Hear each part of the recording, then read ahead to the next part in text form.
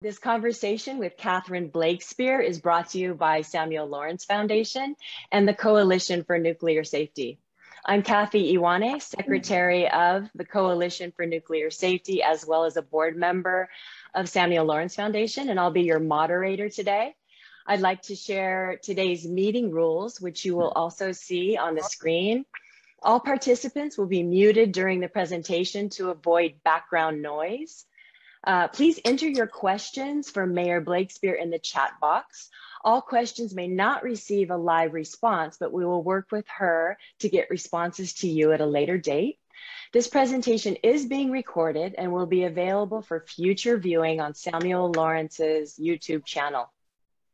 Samuel Lawrence has worked on radioactive waste issues at San Onofre for the past 10 years, and quite extensively during COVID this last year and a half to 2 years, and intends to continue to advance the science and community work it takes to safeguard our coast from hazardous materials.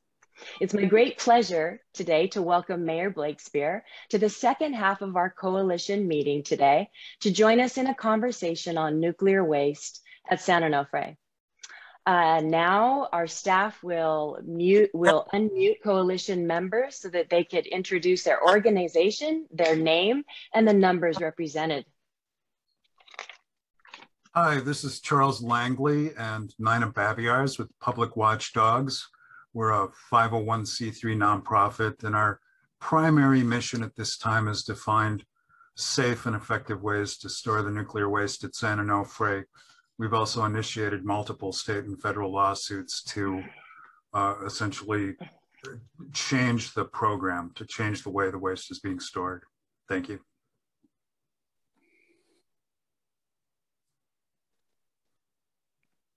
Thank you. Oh, hi, my name is, my name's Bart Ziegler. And I'm a co-founder and the president of the Samuel Lawrence Foundation. And it's a privilege to be here with you, Mayor Blakespear, and deal with these issues. Our outreach is probably at least 6,000 with our mailing list and plenty more. Thank you. Hi, I'm Peter Anderson. I'm the immediate past chair of Sierra Club San Diego, representing 16,000 members and 35,000 supporters. And I'm also on the Sierra Club Nuclear Waste Task Force for the National Sierra Club, representing 3.5 million people. And I have extensive knowledge about nuclear waste. Thanks. Wonderful. Is Gary on the call? Yeah, hi. This is Gary Hedrick with San Clemente Green. We're an organization of about 5,000 people that were brought together through the shutdown of San Onofre, and we've been following the whole issue ever since about how we're going to deal with nuclear waste, and we really appreciate your attention to this matter. Fantastic. With that, it's my honor to introduce Solana Beach Mayor Lisa Huebner, who has served 3 terms on the council, 3 terms as mayor. Her council's enacted San Diego's first single-use plastic ban, as well as its first community energy choice program. Lisa is a UCSD graduate and served 10 years as primary board member on SANDAG. Outside of her time as a public servant, she successfully developed a culinary business featuring her talents as author, TV chef, and nationally known kitchen designer. Wow. Mayor Huebner, would you do us the honor of introducing Mayor Blakespear? I would very much be thrilled and happy to do that. It is my pleasure to introduce Mayor Catherine Blakespear. I've known Catherine for quite a while, and I know that she's a 4th generation Encinitan whose great grandparents put roots down in the area nearly 100 years ago. I personally know that she comes from a long line of very strong, capable, bright, and creative women. After earning her bachelor's and master's degrees in journalism from Northwestern and her law degree from the University of Utah, Catherine returned to Encinitas to practice law and volunteer in her community. She was elected to the council in 2014, then elected mayor in 2016, and re-elected in 2018 and again in 2020, winning by double-digit margins in all 3 citywide races.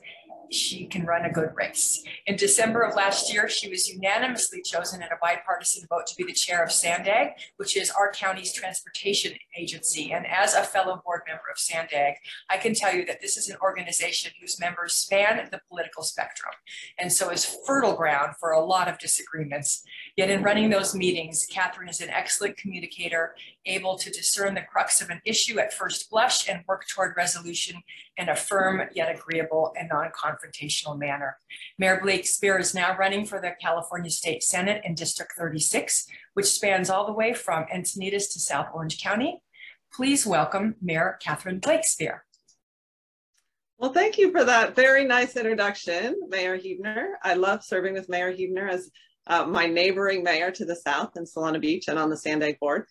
And I appreciate you taking the time to introduce me today. And thank you to everybody who has come and is working on the issue of nuclear safety, and particularly focused on San Onofre, who's on this call. Some of you I know from the Sierra Club and other advocacy. And so I just want to say, thank you for all the work that you do, because I do believe that truthfully, leaders come from standing on the shoulders of people like you, activists who want change. And so the fact that you are talking about this and inviting your elected officials to speak and really think about and address the issue is the way that we do see change. So I'm happy to just speak a little bit, and then I will open it up to questions. Is that how you'd like to do it, Cathy?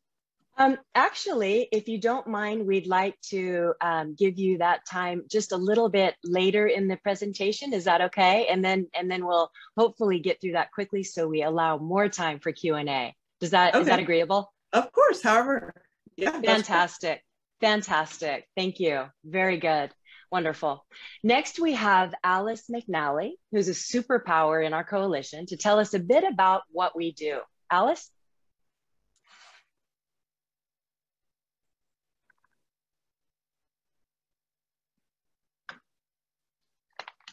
Alice, you're muted. Thank you for that. Welcome, Mayor Blakespear, Mayor Huebner, and guests.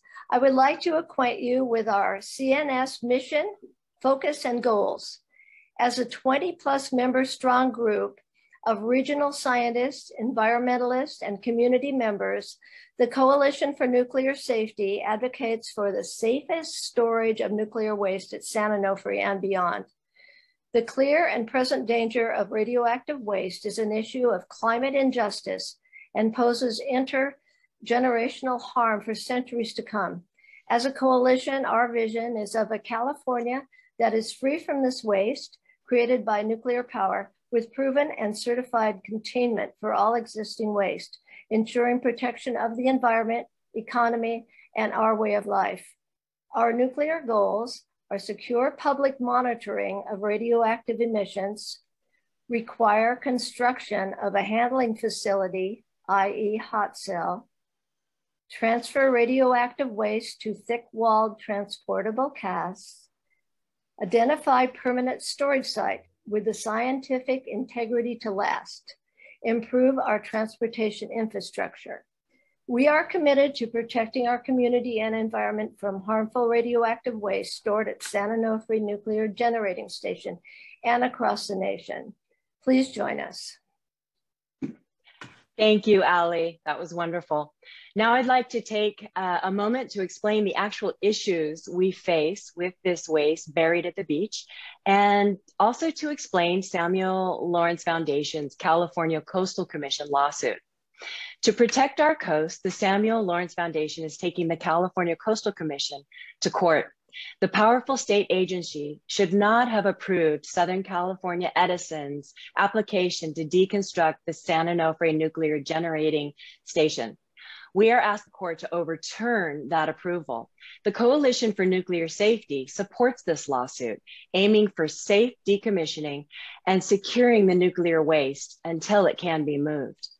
In the words of our coalition member, City of Laguna Woods Mayor Sherry Horn, quote, "All I am sure of is I want the waste moved ASAP to consent-based siting, and I want to have it safe as long as it is here," unquote. Indeed, a legal victory would set a precedent to ensure safe decommissioning across our country in the United States at all nuclear power plants and waste sites. The Coastal Commission would be forced to withdraw the coastal development permit that allows Edison to destroy the spent fuel pools, for which now are the only working facility to handle the stranded waste at San Onofre. So what are the problems facing us at San Onofre? We have 6.3 million pounds of high burn-up nuclear fuel stranded at San Onofre Beach in thin-walled Holtec canisters, only warranted for 25 years. With a defective loading system that has scratched and gouged these canisters, hastening the corrosion on them due to the marine layer environment. The waste is buried 100 feet away from the ocean, away from the water, only 1 foot above our naturally occurring water tables. In other words, our drinking water. Historically, we know that the waste is stranded in the precise area once entitled Earthquake Bay, seen on this map from 1881. The waste sits on an intersection of 3 fault lines and located in a tsunami inundation zone. There are geologic mineral markers proving the history of tsunami inland from San Onofre, and this is a map showing you that. The Nuclear Regulatory Commission, called the NRC, is our federal regulator. They have allowed Southern Cal Edison, which is the utility managing this waste, to end all off-site emergency planning for a nuclear emergency. The NRC nor Edison will answer our questions about outlier events. What are outlier events? Big earthquakes, tsunami, terrorism, and cyber terrorism, because they classify these events as non-credible or unlikely. Edison has no plan B in case of an outlier event. There's no proven repair method for canisters. Edison says they will use a nickel alloy spray paint to repair these canisters. This repair method has never been used in the industry, nor has it been approved by the NRC. Okay, so what is our lawsuit asking for? The first overarching claim is about the California Coastal Commission's mission and their statement of credence. In 2017, when the commission gave permits to Edison to bury the nuclear waste on the beach, and again in July 2020, when the commission unanimously okayed Edison's inspection and maintenance plan to continue decommissioning all visible structures there, they went against the Coastal Act. This is the very ruling that gives the commission its purpose and mission, including to protect and enhance California's coast. Second, our lawsuit seeks retaining the spent fuel pools until a dry transfer facility, otherwise known as a hot cell, can be safely built to repackage this waste into thick-walled casts. These thick-walled casts are used all over the world. They're good for 100 years, and they can safely be transported off-site to higher ground. Finally, though our lawsuit doesn't call for it, the Coalition for Nuclear Safety calls for state-of-the-art off-site radiation monitoring to act as a check and balance to Edison's rudimentary monitoring, which is only on-site. This technology is up and running through UCSD. It was the first system to confirm Fukushima radiation in 2011 on the West Coast. While we await Judge Beckloff's final ruling, expected 90 days from June 16th. Now I'd like to invite Mayor Blakespear to share her thoughts and ideas on the issues discussed thus far. Okay, well that was a really sobering and interesting summary of the situation. So I appreciate you sharing that with me and with everybody. And I know all of you probably saw this in the newspaper this morning. Wait, can you see it? It's in the business section, and the headline is "County Joins Move to Push San Onofre Waste Removal." So I think this is another brewing controversy about where is time and energy being spent, and the County Board of Supervisors. I think your organization is opposed to this move here to get more involved with Edison and spend $100,000 on that. So I'll just give a couple of my thoughts on a number of these different things based on the information that's available to me and that I've researched. So we all know that this is an imminent threat, right? 1,600 tons of spent nuclear fuel near active earthquake fault lines. Like you said, risks of terrorism, tsunamis. There are more than 9 million people living nearby. And the federal government has not constructed a repository to send this spent fuel from our site or from 121 other nuclear sites in 35 states. So, you know, the scope of this risk and this problem is just tremendously large. But our main focus is this one that's right next to us. And I think in addition, we are, in the big picture, we're quite fearful that we're not being adequately protected. So recognizing that it is here right now, we need to have procedures in place, and we need to feel that the population is being protected for our public health and safety as a top priority. And I think I listened to an interview that our Congressman Mike Levin had done with Greg Jaczko, I think I'm pronouncing that right, Jaczko, and he's the former chair of the Nuclear Regulatory Commission. And one of the things that he said that I thought was a really important point is he was talking about how the Nuclear Regulatory Commission needs to have board members whose top priority and mission is about protecting public health and safety, not about prioritizing the nuclear power industry. And so, you know, that the idea that at the federal level, the oversight boards are focusing or have an orientation toward prioritizing the nuclear power industry over health and safety, you know, that's problematic and troubling, and we should be working on that as well, because I do think that leadership and the focus from these federal agencies is really critically important in determining what happens. And so, you know, we know that at the end of the day, what we all want is to move this off of our coastline. But as your organization has pointed out in the letter that you had sent out to elected officials, there's a very serious concern about interim storage sites. And what's a term that I like is nuclear colonialism. So like the idea of sending this waste to communities, indigenous communities, communities of color, communities that aren't able to mount an adequate defense. And then, you know, the environmental racism that comes from that, you know, these are all just like very substantial concerns. But we also know that we need to have a different place for it. And so what is that place going to be, and who is going to raise their hand in a consensus-based system to say yes? And of course, it will be because of financial benefits. And I think one of the things I've heard repeated a number of times is that some of the interim options are only appealing if there's a long-term site being worked on. So, you know, we need to be focused on both interim and long-term, or just long-term. And then as Samuel Lawrence Foundation has advocated for, you know, some of the shorter term things that need to protect health and safety are really important. And I completely agree with this. So there's no question that we need to have a state-of-the-art radiation and leak detection monitoring systems and ways to predict what is happening, and also to know right away what is happening, and then to have a process for what we would do in the event of that.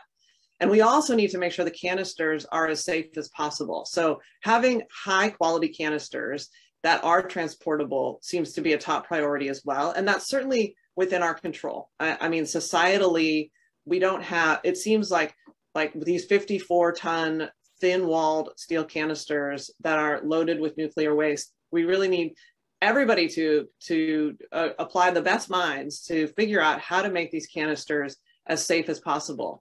And some of the details around when they're being put in and they bang into these rings and then the scratches open up new fissures, you know, these are things that are dealt with all the time, like on our bridges that cars drive on, and all of the major heavy infrastructure we're doing in this state, in this county at this moment.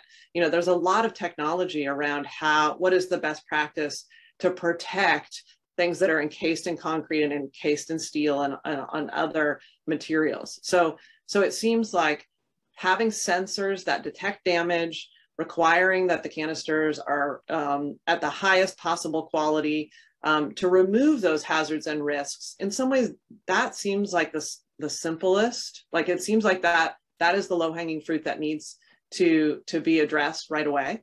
And I heard one of the things that I heard on this interview with Greg Jacksko was the suggestion that the canisters be subjected to an actual fire, because a fire is the real risk. So it's like, let's put these canisters in a fire or start a fire around them and see what happens to them, instead of relying on simulations and computer models, you know, which you do those things when you can't actually do a real test, but we can. So, you know, so advocating for that, I think, is really important. I mean, at the end of the day, what I see happening in this whole area is that there are a lot of challenges on every side. So we have a lot of dispute about the technical side. We have a lot of disputes in the political side. We have a community and organizational challenges in terms of working at cross purposes and not being aligned in what's the best and most important thing to do. And I think, you know, I go back to my experience. So I'll have been in local elected office for 8 years, and 6 as mayor, 2 on city council. And my experience is that a lot of analysis paralysis can set in when there are a lot of goals and there is a lack of consensus about what is the top priority or the critical path.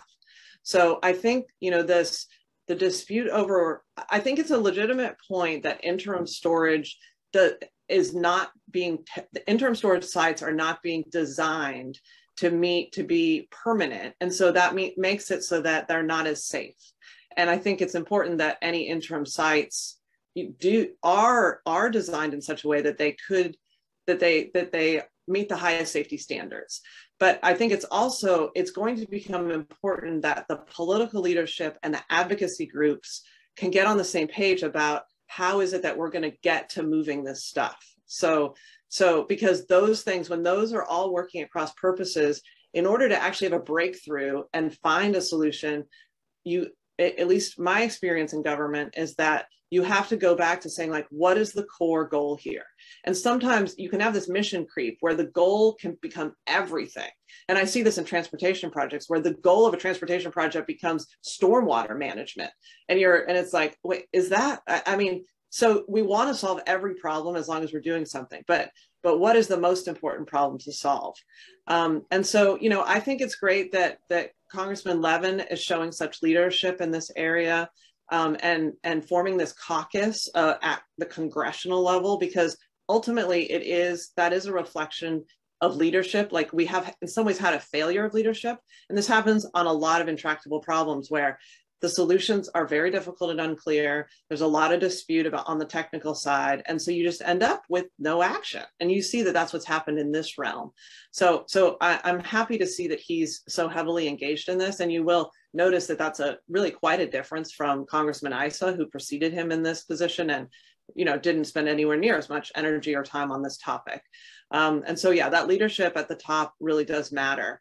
But so I guess, you know, figuring out how to have a process that might create the possibility for a different site in this country, or some type of a disposition of the spent nuclear fuel that's different than just burying it. Because I know that there's been this focus on a deep single geologic repository. So where would that be? And that there are other things that are talked about, like reprocessing of the waste, or is it more of a scattered site approach where, like, you have multiple places that take smaller amounts of it, which might be more possible. But at the end, you know, you end up with saying, okay, well, what are we doing with our waste that's from this site, and what is possible and on the table? So you know, I think it is important that there be active leadership and that the community groups align and that we're able to move towards something that is that critical path forward. So I guess those are my thoughts. and I think of this as a really critically important issue. And every time I dive into this topic, its direness strikes me, because it's just like, it's so catastrophic. And in the biggest picture, you go to these questions of like, is climate change more of a threat because we'll make the planet inhabitable, or having something like this go wrong and the amount of suffering and the incredible environmental degradation that would come from that? I mean, it's just staggering. And so, you know, these are things that I think about. Thank you very much, Mayor Blakespear, for your input. Before we go and on to Q&A with our coalition today and you, I'd like to take a second to introduce Peter Anderson. He he's a member of our coalition, and he's a former communications professor at San Diego State, 30 years, author of 240 publications, textbooks, member of the Nuclear Waste Task Force for Sierra Club, and heading up so many environmental issues for the San Diego Sierra Club. Peter, can you suggest steps elected officials can take regarding this? I sure can, and I'll try to be brief because we want to get to the Q&A. We started out by talking about 5 goals. Remember, none of those have been achieved. So let's just talk about the 2 goals. Right now, we need to retain a cooling pool. Right now, if something catastrophic happens to a cask, there is nothing we can do. So if there was an empty cooling pool, which was there, and I think is still intact, a cask can be moved to that cooling pool. Now, I spent 2.5 years, an hour and a half a week on this Nuclear Waste Task Force for Sierra Club. And that's one of our recommendations, is leaving cooling pools or getting a hot cell in place. So that's number 1 thing that you folks should be advocating for. Number 2 is you should advocate for improved monitoring. Now, the Dean of the College of Science at UCSD, our local world-class university, has a method of doing this and has been doing it.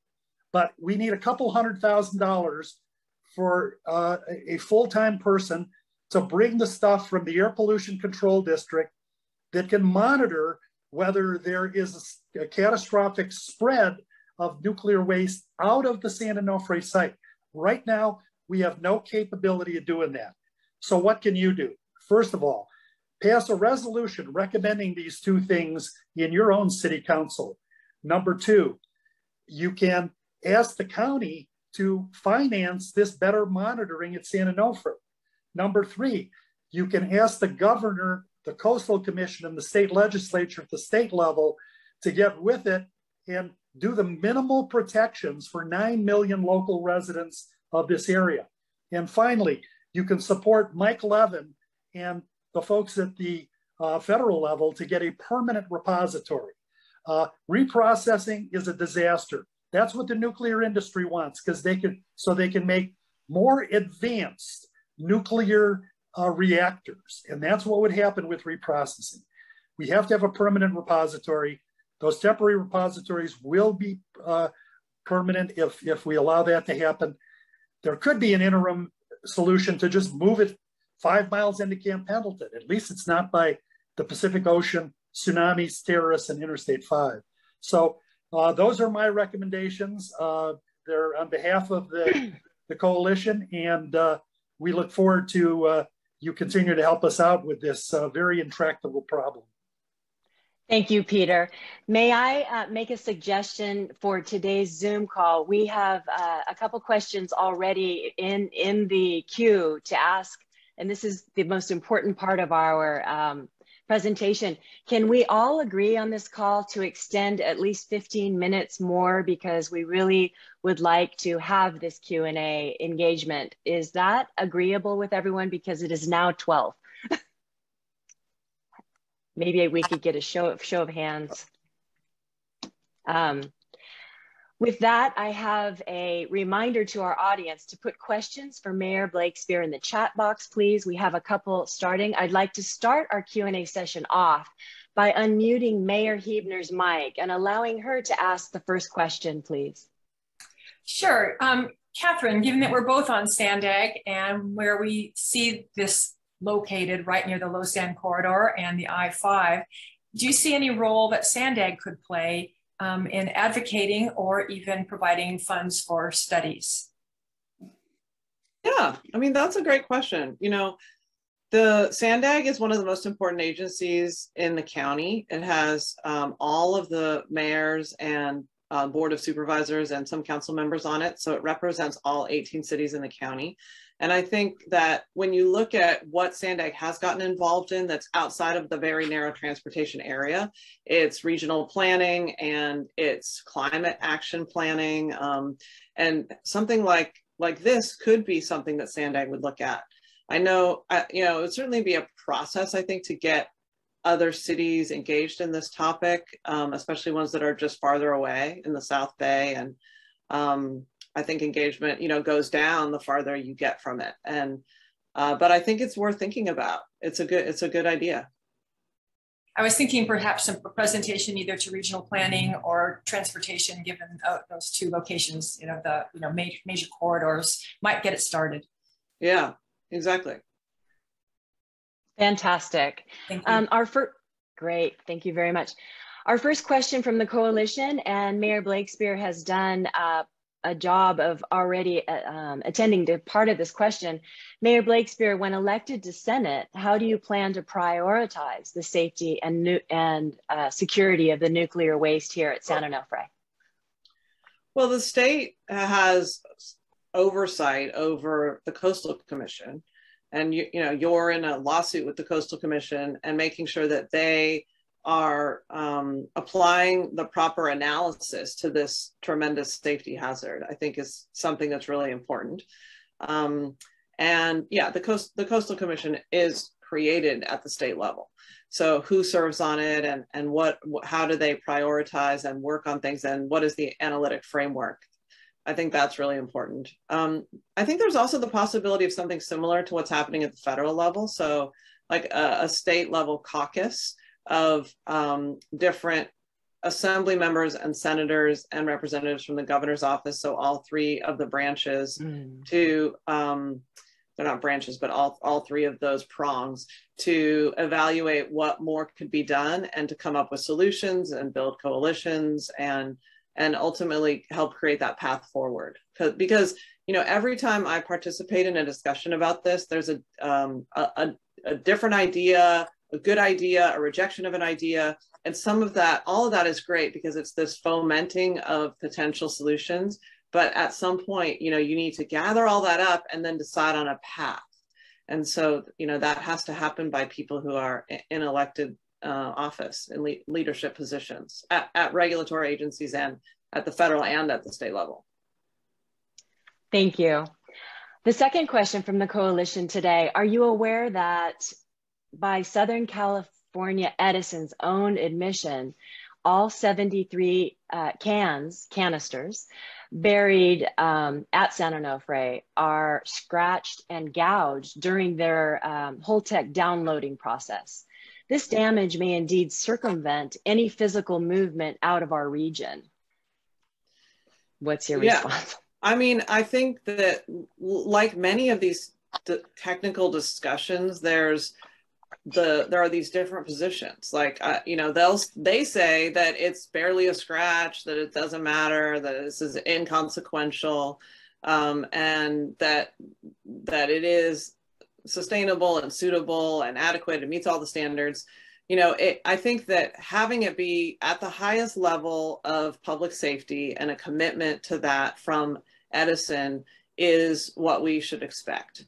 And we should hold them to that. I mean, I think it is possible for advocates and the regulatory agency and Edison to agree on that highest level. Like to say, this is the standard of care and this is what we expect. And then to have it be more than what is currently happening.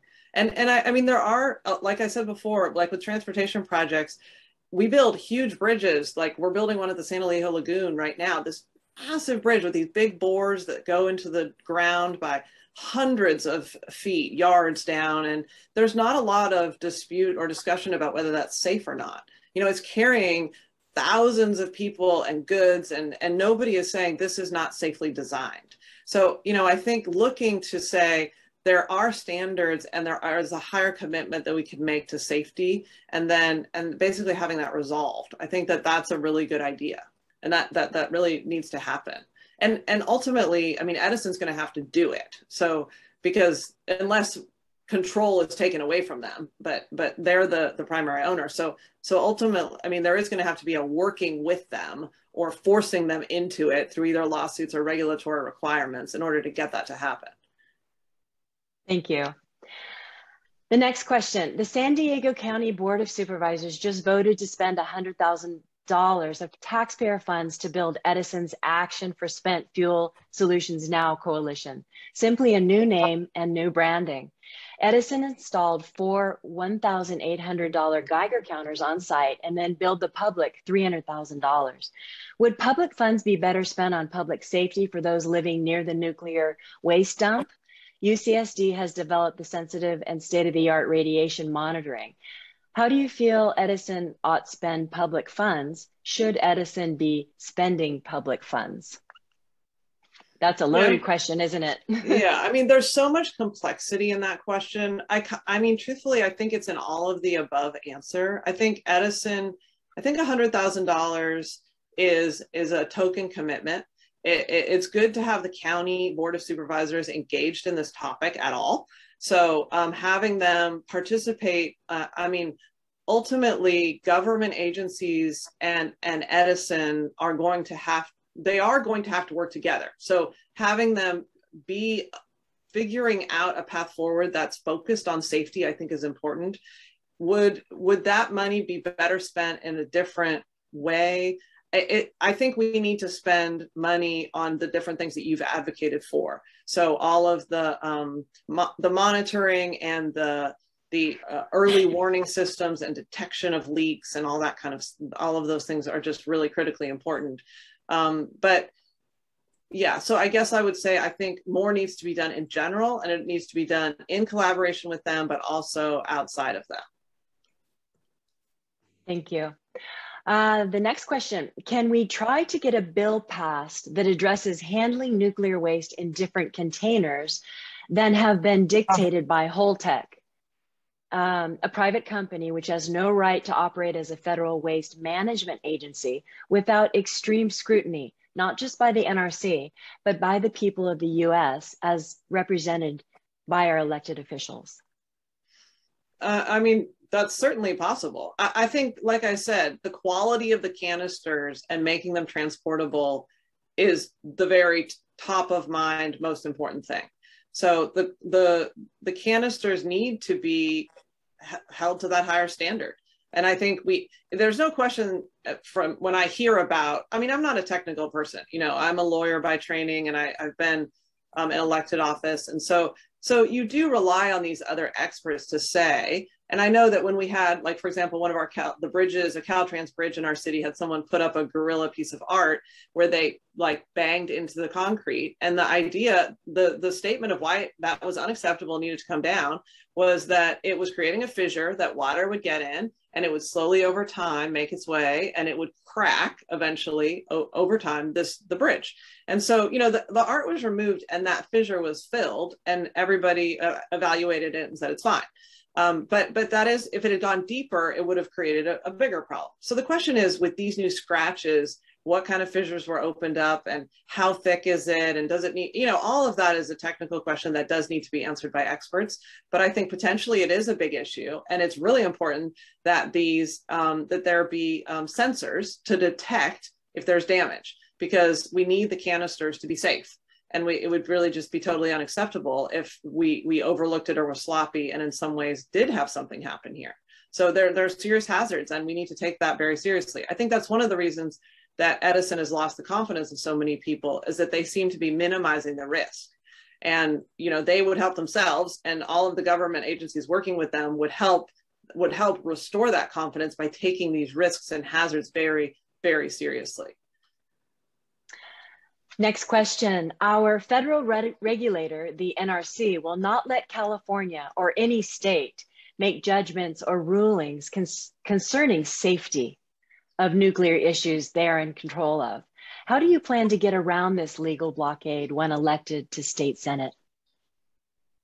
Well, I think working with our federal partners like Congressman Levin and following the advice of Greg Jasko about the Nuclear Regulatory Commission having people appointed to it who are prioritizing the protection of public health and safety instead of the nuclear power industry. You know, to me, those are all the different ways that we can help change that narrative and that picture and the reality. You know, I think just like on other issues like border protection or border control, what is the state's role when it comes to what's considered a federal issue? You know, there's friction, there's overlap, there's working together, there's working apart, you know, and it's an area that we need to be jumping into and really working with federal partners to try to make it work for us.